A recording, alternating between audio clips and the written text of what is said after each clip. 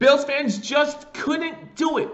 They couldn't stay happy. The Bills go 14-2, making it to the playoffs, winning the AFC East. Everything's looking great. And then the NFL releases the playoff schedule.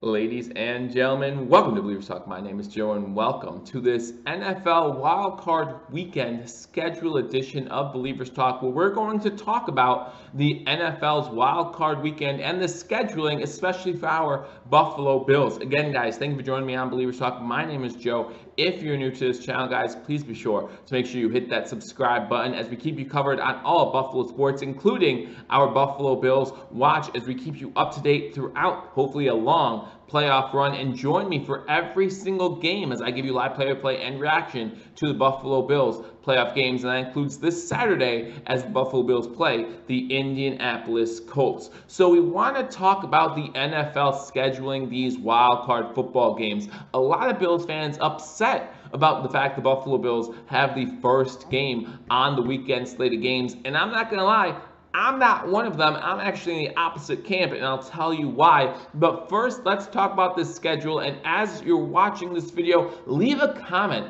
Let me know how you feel about the NFL scheduling the Buffalo Bills for that 1 o'clock time slot. How do you think will affect this team? And do you think is a positive or negative thing that the Bills have the first game of the 2020 wildcard schedule? So looking at this schedule, again, the first game, 1:05 start on Saturday. The Buffalo Bills play the Indianapolis Colts. Remember, there are actually 6 wildcard games this weekend due to the fact there's an additional playoff team in each conference. So a triple header on Saturday, followed up by a triple header on Sunday. You gotta love good football, and that will have plenty of it this weekend. So it starts off on Saturday with the Buffalo Bills hosting the Indianapolis Colts. Again, guys, join me here for live play-by-play and reaction to that game. As we watch it together, we can talk about our Buffalo Bills. And then the second game, we go over to the NFC at 4:40. You have the Seahawks hosting the LA Rams, divisional matchup there, 2 NFC West teams. So that should be a fun one to watch. The third time they'll be playing each other this season.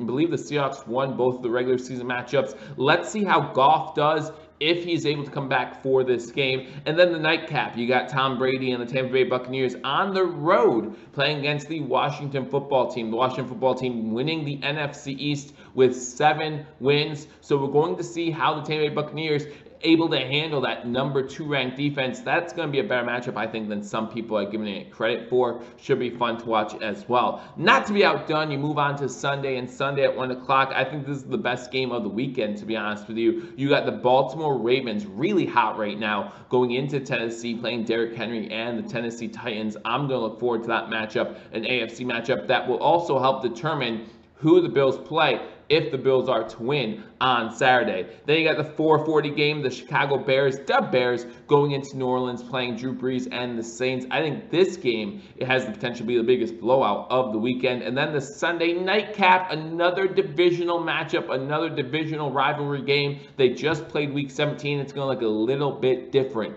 in the wild card weekend when the Cleveland Browns go to Heinz Field and play the Pittsburgh Steelers at 8:15 to close out your wild card weekend. I think it's going to be great. I think it's going to be a lot of fun. Again, 2 triple headers for the NFL is really a good thing for everyone. I think everyone's going to have a good time watching this. If you're still not a fan of that 7th playoff team getting in, again, 14 teams out of 32 now getting into the playoffs, I don't know what to tell you. I feel the same way as I did about Thursday Night Football. I wasn't a huge fan when it came out, but at the same time, I'm not going to stop watching good football. And that's what we have here. We have a lot of good, potentially good football games. But mostly I want to talk about the Buffalo Bills, right? Again, as the schedule came out, as we've heard that the Bills have the 1 o'clock Saturday time slot, I saw a lot of Bills Mafia getting upset about this fact. And I don't understand why. Like, I hear your reasons, I listen to them, and I'm not saying that they're not valid actual reasons, but at the same time, there's nothing that is a disadvantage to the Bills that's not a disadvantage to the Colts as well. And in fact, moving forward, if the Buffalo Bills are to win this weekend, it really is a big advantage for the Buffalo Bills. So first, let's talk about the Buffalo Bills at the number 2 seed. They beat the Miami Dolphins, of course, on Sunday, beating them 56-26, second most points ever by a Buffalo Bills team, and the Buffalo Bills guaranteed themselves the number 2 overall seed, which means they play the worst seed in the AFC with a win by the Colts over the Jaguars and the loss to the Bills by the Dolphins. That becomes the Indianapolis Colts. So the Bills play the Colts, and I'm looking forward to this matchup. Looking forward to Frank Reich coming back to Buffalo, where he led the biggest comeback in NFL history. So the Bills play the Colts 1 o'clock Saturday. Again, join me here on Believers Talk, live play and reaction to that game. And Bills fans think that this does not give a Bills team enough time to prepare. What I would say that is the Indianapolis Colts have the same disadvantage. In fact, their disadvantage is a few hours worse than the Buffalo Bills. Remember, the Indianapolis Colts played the 4 o'clock time slot, okay? So that means that even though it's just a couple hours, if you're going to try to use the excuse that, oh, the Bills get shorted a day in prep time because of the Saturday game, so do the Indianapolis Colts. So that should not be an excuse. In fact,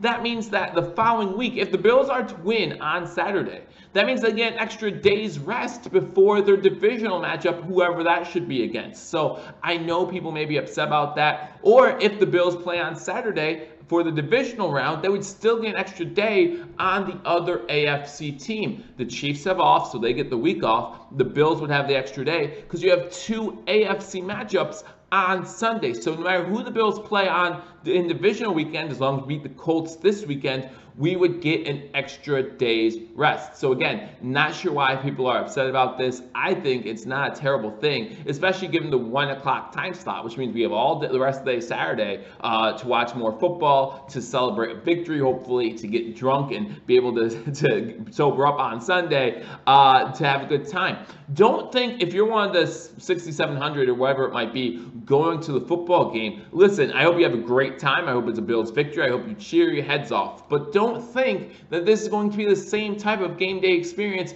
that you're used to, okay? For you season ticket holders, you're used to tailgating. When I go to a Bills game, I get there at 10 a.m. I tailgate all morning. 1 o'clock comes, go into the game, and it's a great, pretty much almost an all-day event, right? Don't expect that here. Remember, there's going to be no tailgating, okay? There's only 7,000 less fans there, okay? So it's 1/10 of the stadium size capacity, I think, is going to be in the stadium. So it's not like you're going to have this big game day experience. Now, I'm sure there's going to be some tailgating. I don't think that the police are going to be able to stop that from happening altogether. But at the same time, if you're expecting the same game day experience, you're just not going to get it. There's not going to be beer floating throughout the stadium, because remember, how are they handling concessions at the game? I'm not sure how they're doing that. If you know, let me know in the comment section, because I am curious about how that happens with food and alcoholic beverages during this game.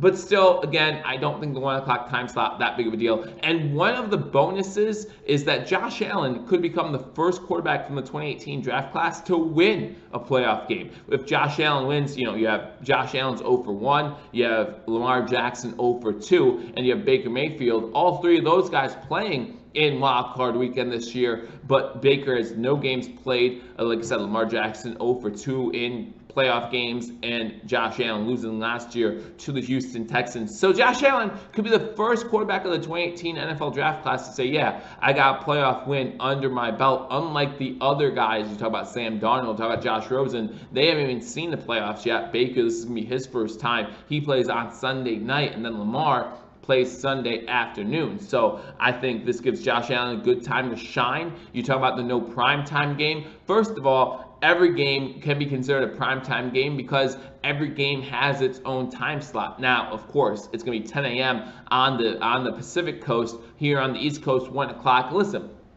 that hurts the NFL more than it hurts Bills Mafia, okay? Bills Mafia, no matter where you're from, you're going to be watching this game. When I do my live streams, I have people join me from all over the world, different countries, different states, all over. They don't care what time it is. They want to watch their Buffalo Bills play. I'm sure it's the same for Colts Nation. You have the Indianapolis Colts they're going to watch this game. The people that impact the most are the wallets of those in the NFL. You talk about Buffalo Bills in primetime, going back to last year, that Thanksgiving game against the Cowboys. The Buffalo Bills bring attention. They bring eyeballs. They always have a huge crowd, a huge television audience when the Bills are on primetime. If that's something they want to give up so that Tom Brady can be on primetime, so that the Pittsburgh Steelers and Browns game can be in primetime, that's on them. I'm not worried about that. I know I'm going to be watching the game, and I hope, again, that you guys join me for the game as we watch our Buffalo Bills hopefully get that wild card victory. Like I said before we think about extending Josh Allen, I want to see playoff success. The Bills are the better team here.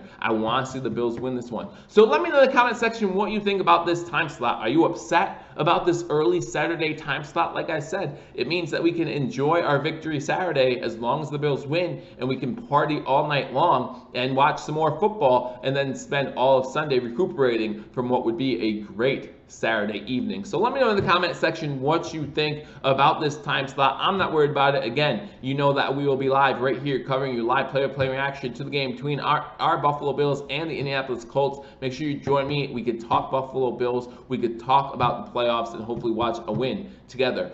If you haven't subscribed, hit that subscribe button, like this video. Like I said, leave a comment. I look forward to talking to you all soon. Until I do, go Bills.